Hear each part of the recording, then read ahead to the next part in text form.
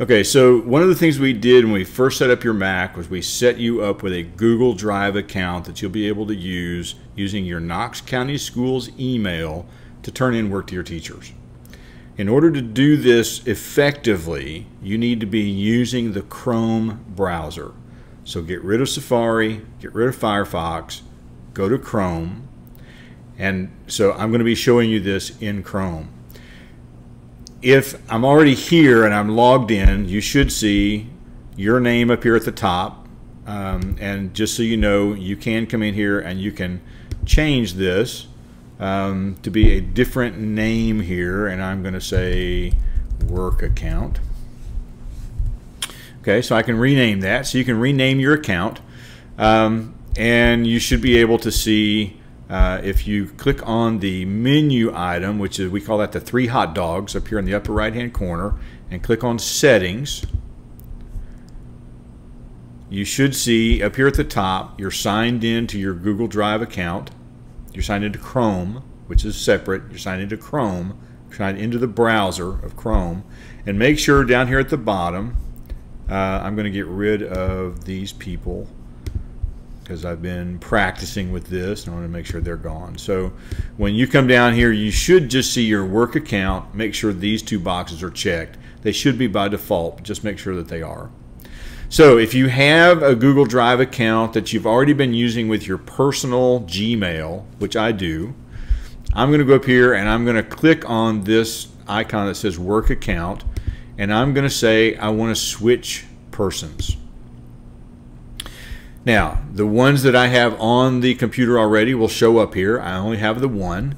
And so right here, I'm going to click Add a Person. And very quickly, I'm going to go ahead and log in.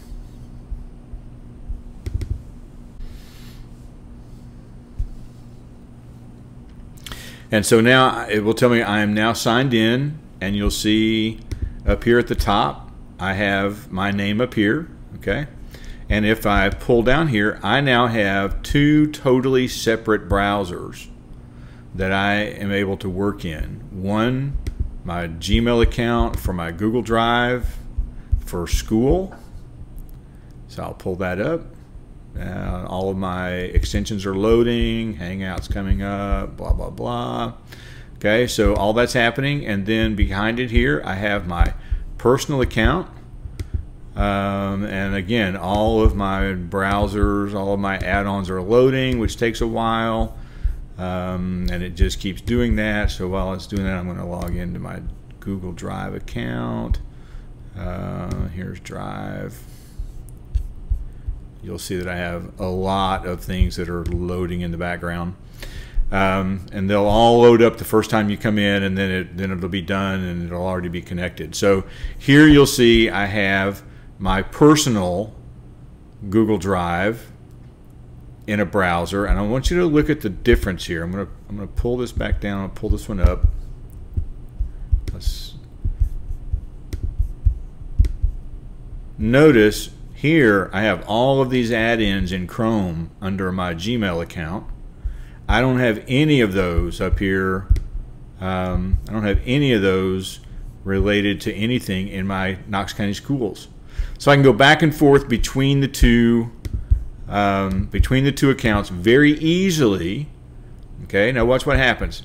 If I close this out and I'm just working in my Knox County Schools address, if I do the Control click on Google Chrome, look at how easy this is. I can just go back and forth between these two, or I can Control click on Work Account and also choose my other account.